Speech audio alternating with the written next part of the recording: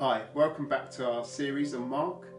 Today we're reading Mark 15, and we've been going through the Gospel of Mark, which is one of four books in the Bible which talk about the life of Jesus. And we've been doing all the chapters all the way through. Today we're on Mark 15, so do go and check out some of the others if you haven't had a chance to do that. And I'm reading from the NIV translation.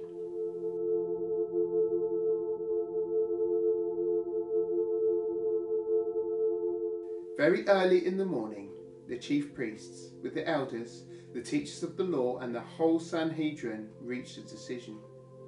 They bound Jesus and led him away and turned him over to Pilate. "Are you the king of the Jews?" asked Pilate. "Yes, this is as you say," Jesus replied. The chief priests accused him of many things. So again, Pilate asked him, "Aren't you going to answer? See how many things they were accusing you of." But Jesus still made no reply, and Pilate was amazed. Now it was the custom at the feast to release a prisoner whom the people requested. A man called Barabbas was in prison with the insurrectionists who had committed murder in the uprising. The crowd came up and asked Pilate to do for them what he usually did. "Do you want me to release to you the king of the Jews?" asked Pilate, knowing it was out of envy that the chief priests had handed Jesus over to him. But the chief priests stirred up the crowd to have Pilate release Barabbas instead. "What shall I do then with the one who you call the king of the Jews?" Pilate asked. "Crucify him!" they shouted. "Why? What crime has he committed?" said Pilate. But they shouted all the louder, "Crucify him!" Wanting to satisfy the crowd, Pilate released Barabbas to them. He had Jesus flogged and handed him over to be crucified.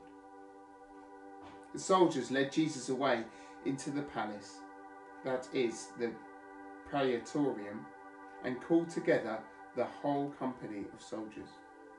They put a purple robe on him. They twisted together a crown of thorns and set it on him. And then they began to call out to him, "Hail, King of the Jews!" Again and again they struck him on the head with a staff and spat on him. Falling on their knees, they paid homage to him, and when they had mocked him, they took off the purple robe and put his clothes on him, and they led him out to crucify him. A certain man from Cyrene, Simon, the father of Alexander and Rufus, was passing by on his way in from the country, and they forced him to carry the cross.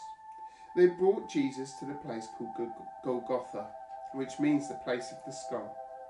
And then they offered him wine mixed with myrrh, but he did not take it. And they crucified him. Dividing up his clothes, they cast lots to see what each would get. It was the third hour when they crucified him. Then a written notice charge against him read, "The King of the Jews." And they crucified two robbers with him, one on his right, one on his left. Those who passed by hurled insults at him, shaking their heads.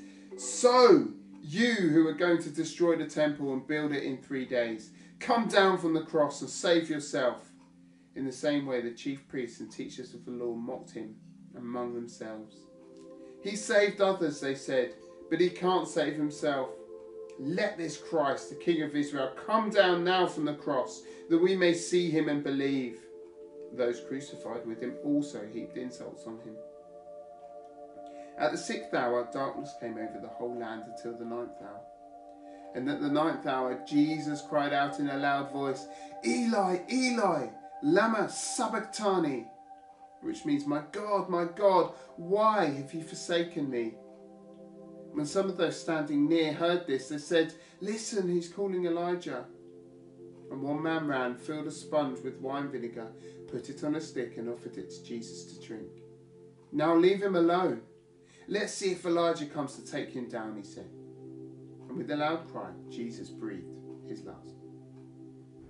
The curtain of the temple was torn in two from top to bottom.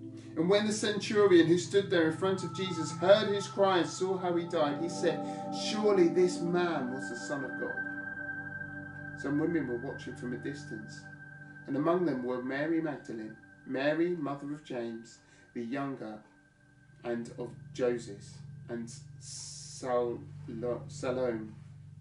In Galilee, these women had followed him and had cared for his needs. Many others who had come up with him to Jerusalem were also there. It was preparation day, that is, the day before Sabbath. So as evening approached, Joseph of Arimathea, a prominent member of the council, who was himself waiting for the kingdom of God, went boldly to Pilate and asked for Jesus' body. Pilate was surprised to hear that he was already dead, and summoning the centurion, he asked him if Jesus had already died. And when he had learned from the centurion that it was so, he gave the body to Joseph. So Joseph bought some linen cloth, took down the body, wrapped it in the linen, placed it in a tomb cut out of rock. Then he rolled a stone against the entrance to the tomb, and Mary, mother of Joseph, saw where he was laid. That's the end of Mark 15. Thank you for listening. Do check out the others, and we hope to see you soon.